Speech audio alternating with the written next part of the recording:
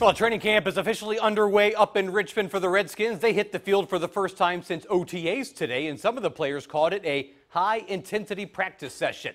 With the drama of the Kirk Cousins saga behind them, a lot of the attention today centered around the Skins' new quarterback, 33-year-old Alex Smith.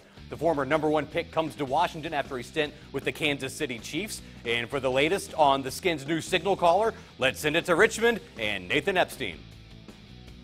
Well, Brian, these are the conditions that the team emerged to at 9:30 this morning. The Redskins opened up training camp to soggy, wet conditions. All that rain yesterday really soaked up the field, something Jay Gruden could not have been happy about. But football is football. The team put the helmets on, and the fans here got a look at their brand new quarterback. Finally, to be able to get to ball, get out here on the field, it's nice to get that first one under our belt. I love that we came out and just started firing right away.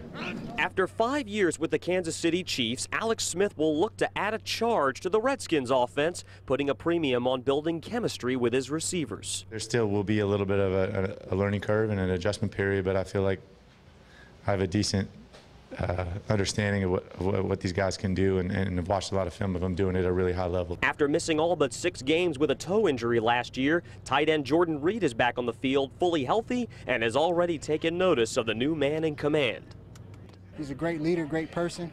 He takes command of the offense, and he knows what's going on to the T. So it's exciting. Another tight end, Vernon Davis, is reunited with Smith. Both he and Smith made it all the way to the NFC title game in San Francisco. I think we're in sync as far as being on the same page, but the only way that's going to continue to progress is if we come out here, get the timing down, continue to work together. A threat with his arm and his legs, Smith brings 13 years of NFL experience with him to Washington. You know, you see the teams that he's been able to lead and how they've strived in the playoffs and throughout the season. So, you know, having a guy like that that brings a different aspect to our offense, you know, a guy that can run and throw the ball, it's a great deal for us. Smith says he feels pretty comfortable in Jay Gruden's offense. It's a system I've been playing in for a while now, and I enjoy it. I do feel like it suits me, but it's also, I think, a strength of the system. Most notably, he added at 34 years old, he feels his best years are still ahead of him. I still feel like I've been ascending.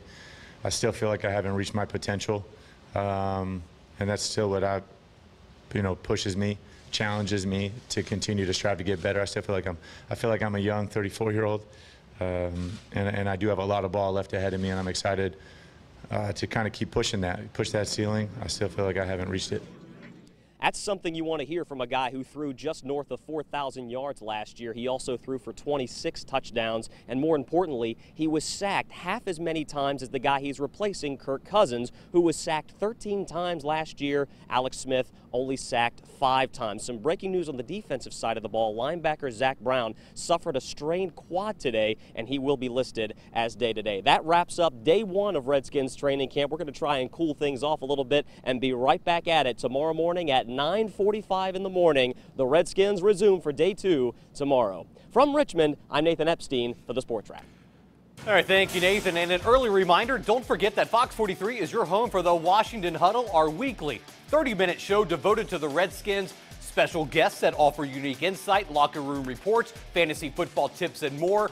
Every Friday night at 10:30, the Washington Huddle on Fox 43.